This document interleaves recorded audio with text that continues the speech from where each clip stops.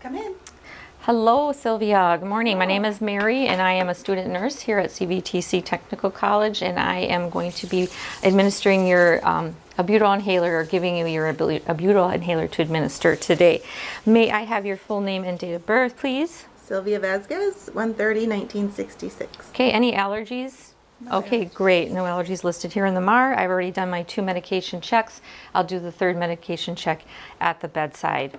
And when you are checking your inhalers, and if they look like this, you need to actually pull out the inhaler so that you can do the medication check from there, and also look at the expiration date as well. And then you can put that back in. All right, and this is a spacer that we're going to be using with that. The spacer does keep the medication contained so that it isn't lost in the air, so that's why the spacer is the best way to administer a handheld inhaler. All right, so just a few things to review. You've given yourself inhalers before? Yes. So just to review, Sylvia, is once you get the medication in your mouth, it's really important to hold it in for as long as you can. We really like it to be about 15 seconds, but that can seem like forever.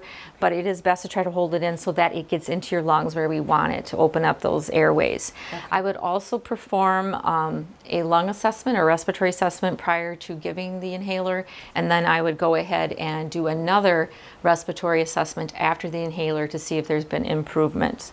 So just to note that.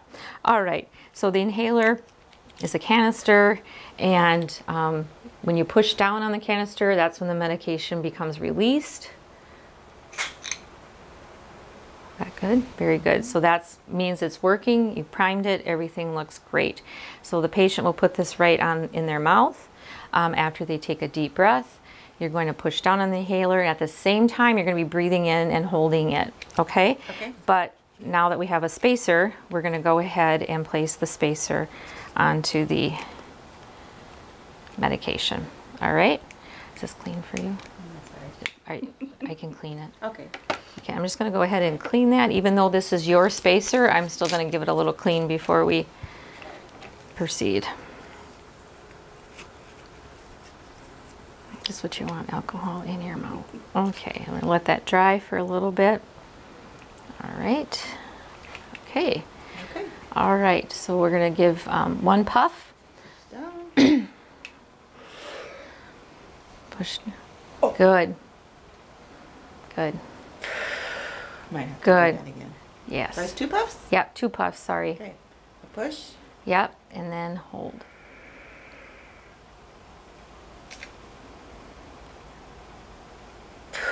Good job. Great. Good job. Okay, so when I'm done, I will also do that respiratory assessment to reassess that. Feeling okay? Okay, great. So we'll just go ahead, and we would go ahead and wipe that off again, which I will do, but I was supposed to use a new. Put that down there, and we'll put that on, and we'll close that on, and we'll make sure that we document, and we completed that. All right, so I'll be back if you need anything. Here's your call light, and we'll just have you wait here for your provider to come in. Any questions for me, Sylvia? No. Okay. Thank you very much.